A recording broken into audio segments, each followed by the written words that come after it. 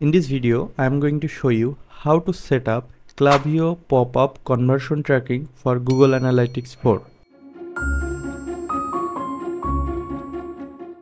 As you can see, this is my WordPress website and my Klaviyo Popup form already connected with this site.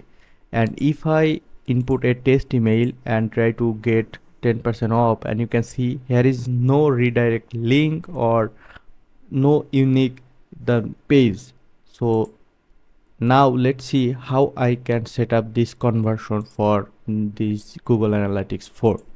I will use Google Tag Manager to set up my conversion tracking because this is the smart and easy way to set up conversion tracking like Google Analytics, Google Ads, Facebook Ads, etc. If you are not so technical, you can contact me. I am here to help you. Details on the description. Let's back here.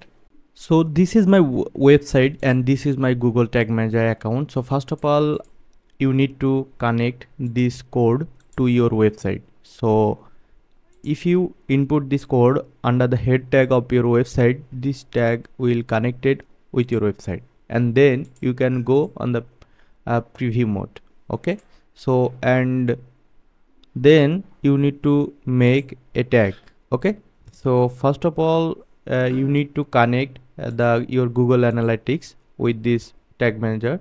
So for just open the tag manager configuration code you will get from your admin panel, and then your data streams, and then your website, and here is the measurement ID. You should copy it and paste it here, and then the the trigger will be the all page. So and save it.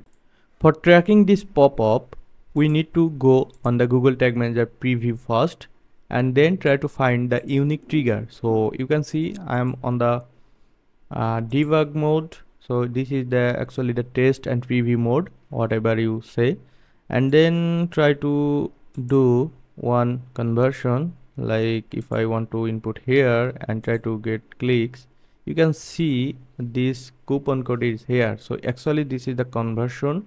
Let's go on the tag assistant and see here is the Klaviyo on the unique event.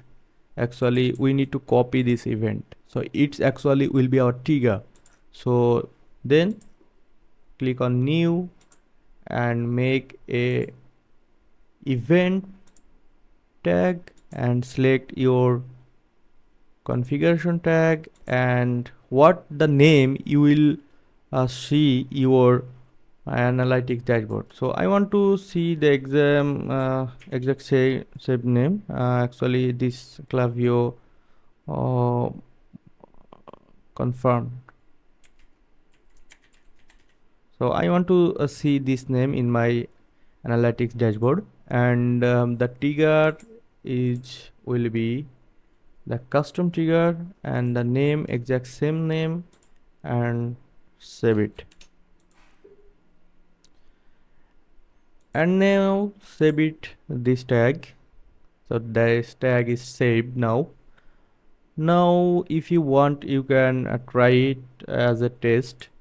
Like if I want to go on the preview mode again, now you can see the pop-up is here. So let's do a test and hit this button, and let's back and click Klaviyo, and you can see our tag is fired.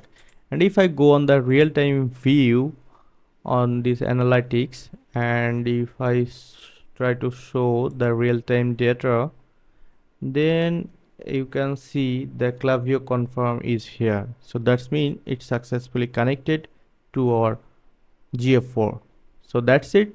If you need my assist, open my calendar link and book a 15-minute free pre-project call with your date and time, and then fill up a little steps.